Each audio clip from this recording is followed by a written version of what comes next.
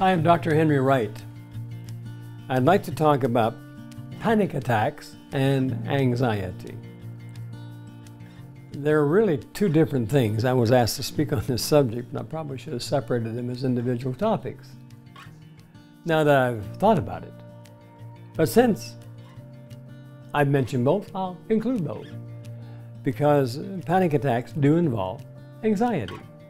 Now, when you study, if I was to go to the DSM-5 manual on psychiatric disorders, I have visited there a few times in my learning curve, I would find that panic attacks actually become phobias. And they're because of a phobia. Now I've added something called phobic thinking, or phobias. And so if I was to put where the horse in the cart is here, then I'd have to add a word called phobias, are what create panic attacks. But upstream is an anxiety issue that opens up the phobia that produces a panic attack. Now, I brought this back into focus because I want you to understand the process. And so rather than taking anxiety drugs or go into altered states of consciousness to avoid your consciousness, God forbid you're going to lose consciousness with your conscious. So we're not trying to introduce to you what the world's trying to do, which is altered states of consciousness, either through drugs or through other weird ways of controlling human psyche. Let's talk about phobias, which is the root for panic attacks. If you look at the DSM-5 Manual of Psychiatric Disorders, you'll find that phobias are known as learned behavior. Boy, this is big. This is probably the biggest thing that you've ever heard about unraveling this mystery. If a panic attack is an anxiety issue that has become phobic, that then releases the panic attacks as a physiological response, and it's a learned behavior, then do you think that we might be able to unlearn this pathway? See, your personalities are formed as you go. Your emotions, your feelings are accumulating either good or not so good as you grow up, as you move through life, depending on your environment and your circumstances, and depending on your mindset. That's why 2 Corinthians 10:5 is so powerful, that you're to hold every thought captive, casting down every imagination, every high and lofty thing that would exalt itself against the knowledge of God and keep you from obedience to Christ. And that you have a readiness to defeat all this disobedient stuff after your obedience is fulfilled. These two scriptures are so key because you can reverse your journey of horror. Now, if your mind is renewed, if you really believe that your mind can be renewed, it means your mind can be changed. And your mind is renewed by the washing, the saturation, the constant flushing of thought of the Word of God. Your mind is renewed by the washing, the flushing of truth based on Scripture. Scripture says you're to be anxious for nothing. You'd have no anxiety. Whether you live or whether you die, you're the Lord's. So much for death. What you eat, what you wear, where you live. You don't even take thought of that. Because God feeds the sparrow, dresses a lily in the field. Have you not read, O ye of little of unbelief? I love that scripture, O ye of little faith. Do you not understand that the Father is able to feed the sparrow and clothe the lilies in the field? He's able to care for you.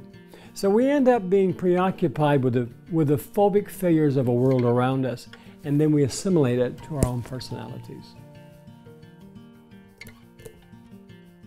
So you're trained, aren't you? You're trained by the news reports, you're trained by the negativity of your friends, you're trained by, and all of a sudden you're flooded with impulses that make you phobic. And you wake up in the middle of the night with panic attacks. You wake up in the middle of the night with what if, and you can't go to sleep because what if. The Bible says you take no thought for tomorrow. The evil of today is sufficient unto itself. Phobias will not let you think about today. They're projecting into tomorrow. But the Bible says take no thought for tomorrow. The evil of today is what you need to defeat. So rather than projecting into the failure of something which creates the anxiety that produces the phobias and then the panic attacks, and your body's responding to the mind-body connection to your head. But behind your head is who you are as a spirit. And God is not giving you the spirit of fear, but power, love, and a sound mind. So maybe your mind needs to be renewed.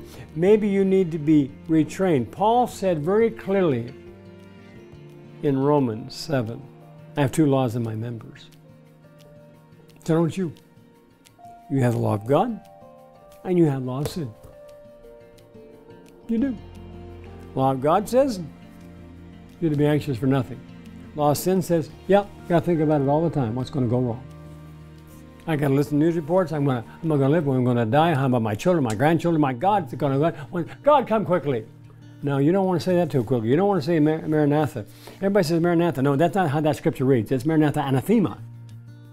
Oh, what's that mean? God, come and judge us.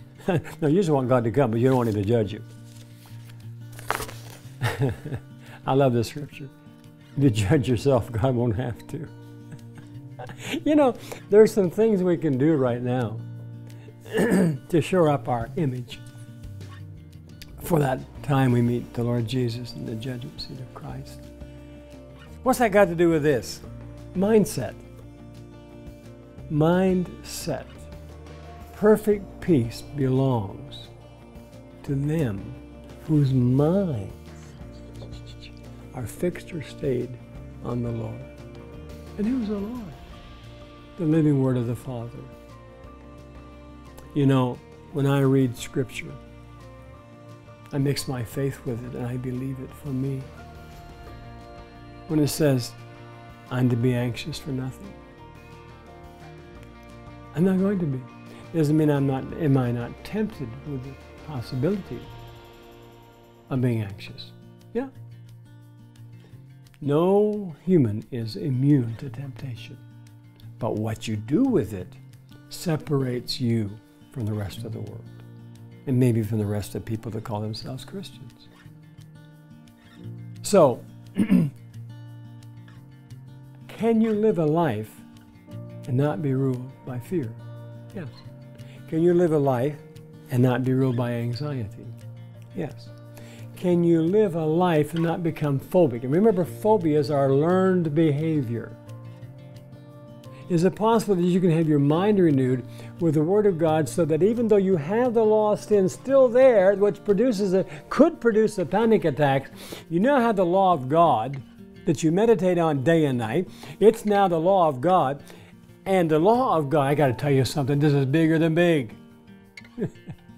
The law of God is superior to the law of sin.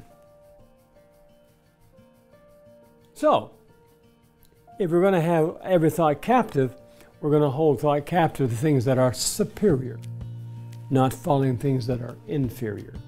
And the law of sin is inferior to the superiority of the law of God. Now, I've told you something really important in defeating panic attacks. See, panic attacks is your body responding to phobias, learned behavior, meditating on things that can go wrong, not holding every thought captive, not casting down every imagination, being anxious for everything,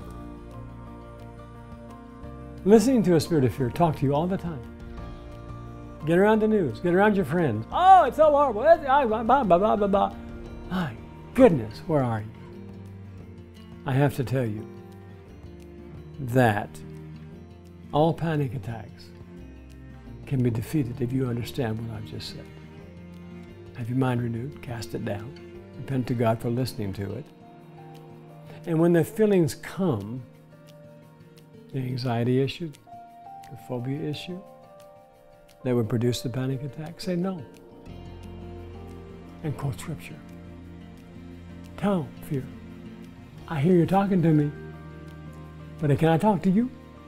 For it is written. See, that's how Jesus defeated Satan. If you read the scriptures, Jesus always defeated Satan in that direct contact. Now, Jesus' temptation with a very simple statement, for it is written. See, that's how you have your mind renewed. Mix your faith with that. And what's going to happen, I promise you it's happened to thousands of people that have listened to me teach and represent God's mind to them, is that when you're tempted, it's going to be inferior to the superiority of your conclusion. And those feelings the enemy can no longer use to control you. And even though you may have remembrance, and even though you may remember that trigger point, it won't trigger you to serve the law of sin. Something to think about. If you have enjoyed this presentation, give it a thumbs up. Ring the bell, subscribe, or leave us a comment.